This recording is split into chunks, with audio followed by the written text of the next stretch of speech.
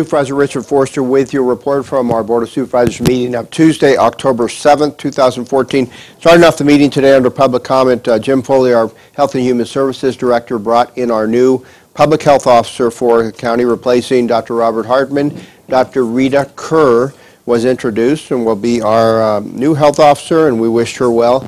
John Heisenbuttel spoke on the vision for the future for the Upcountry area, and this is representing the Upcountry Community Council, and just spoke briefly about some of the items discussed at their meeting. Also, board members, including myself, made comments relative to a recent letter to the editor in the paper criticizing Supervisor and Chairman of the Board, Ted Novelli, for his running of the public hearing for the opening of the 45-day comment period for the Newman Ridge project.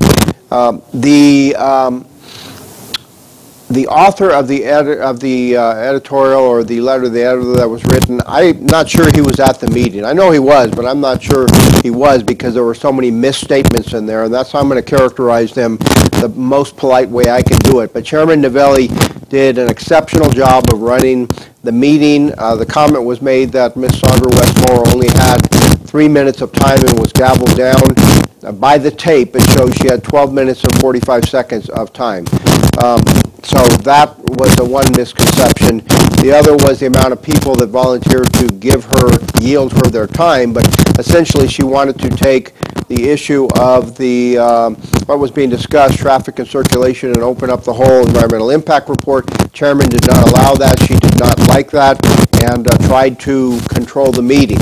It is the job of the chairperson, whether it be Supervisor Novelli, Chairman Novelli, or anyone else, to run the meeting effectively and to control the meeting, and I think he did a very good job at doing that.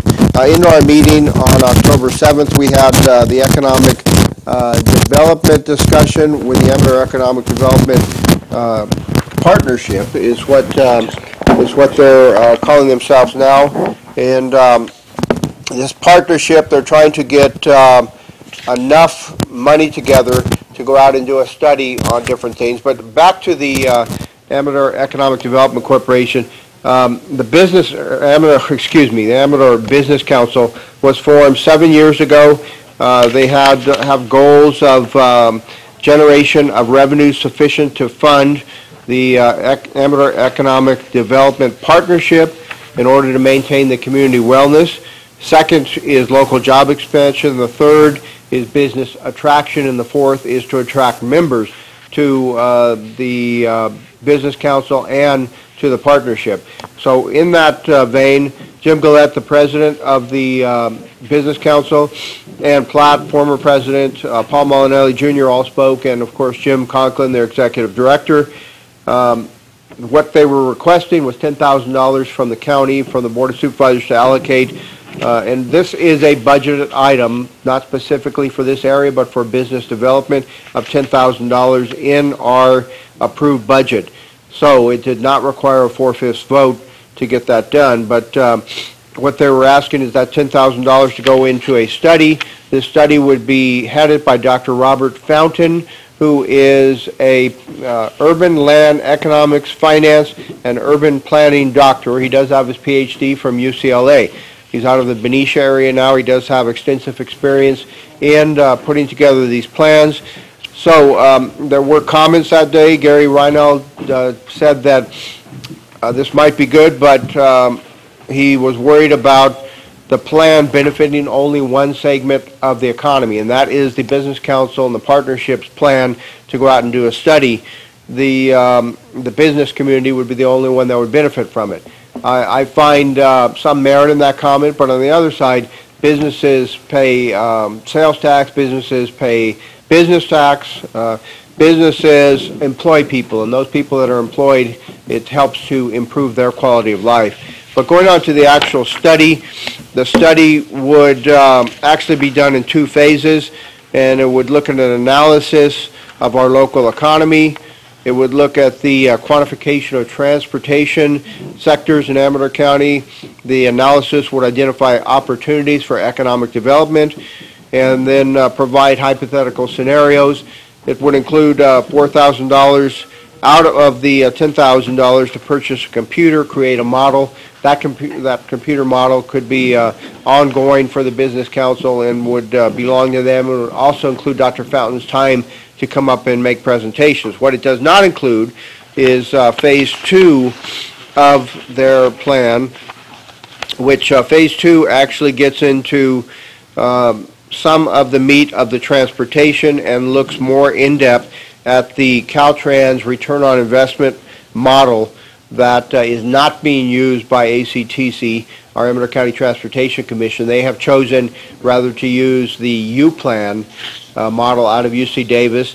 The M-Plan model, IMPLAN, it was what Dr. Fountain would use. So with that, the board did approve that on a 3-to-1 vote with Supervisor Louis Boitano absent. So we will move forward with the expenditure, and hopefully this plan will do more for our business in Amador County and for our residents and help employment. We have talked at length about waters of the United States. This is coming from the Environmental Protection Agency, and Corps of Engineers has signed on to this. This will be discussed again at our October 21st meeting. John Hoffman, our consultant, was unable to make it this day, but he will be back on that October 21st meeting. This is a big item. It affects every county in the United States. And by the way, California State Association of Counties, RCRC, National Association of Counties are all opposing this measure. It is would basically turn the waters of the U.S. definition into oversight and control of everything from a tributary, which is their primary concern, to a puddle in the road. And I mean a puddle in the road is what they would control. So a lot of information on this is available on our county website if you want to access that at www.amadorgov.org. Don't have enough time to get into it in depth here. Another interesting item, especially for Jackson area, but for the county, our old courthouse has been sold up on Court Street. The buyers are RTR Investments, which are made up of Ron Reagan and Stan Lukowitz. Their intent, as was stated at our meeting, is to keep that building as historical and natural as possible.